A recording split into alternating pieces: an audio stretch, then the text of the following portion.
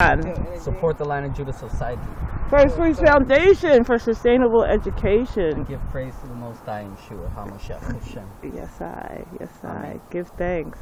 Had a good time, Chip? He's like... When's it, he did saying about us now that we're going. They're like, oh, it's quiet now. Brother's all quiet.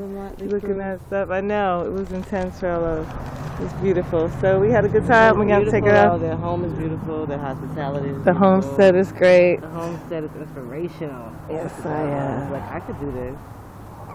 Oh man, I have no excuse for my garden. I have no excuse for my garden. No, my 2-time shares. Boom, get me some something. You know what I'm saying? That's what it's about, sustainability.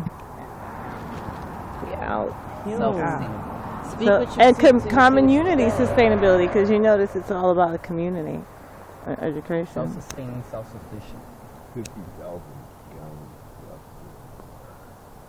We do get water tanks. Okay, Wasa. Okay. Brother, come on, give us a word. You just did the whole Mr. Miyagi head shake and stuff like that. Be like, on, action. Come on, yes, I. Don't do that. Come on, iYaHson, give us a word, brother. I'm telling you. Oh, this is very educational, and it's great. Brother David shared a lot of knowledge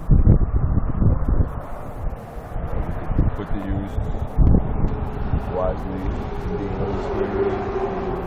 Checking out water tanks right now. Yes, we heard a lot about the water sustainability. Yes, so water. It's about the holy water. And what about your baptism in the river, in the ocean, in the North Pacific? Can you give a little testimony? I don't know. It just felt like running towards freedom. It was so cute. You know, naked before the Most High. Yes, I. You know, because that cold water, it was cold water, but it felt like a resurrection, like a piercing of the spirit through the water, in forms of that cold, to which our sensual part is sensitive to. So that piercing, that washing of the cold water flows right through you. Wow. And it's like if you're transparent for a second. Yes, I am. You jump until you're pierced by the cold, and it just goes through you. It was an experience. What's your take on the experience, bro? When you just jumped in that Northwest Pacific. You felt alive with all that energy of coldness, waking you up from He's within. like, I want to keep that to myself. Did you see that look? Did you see that look? He's like, it's a person. Was it cold? It was resurrecting. It was cold.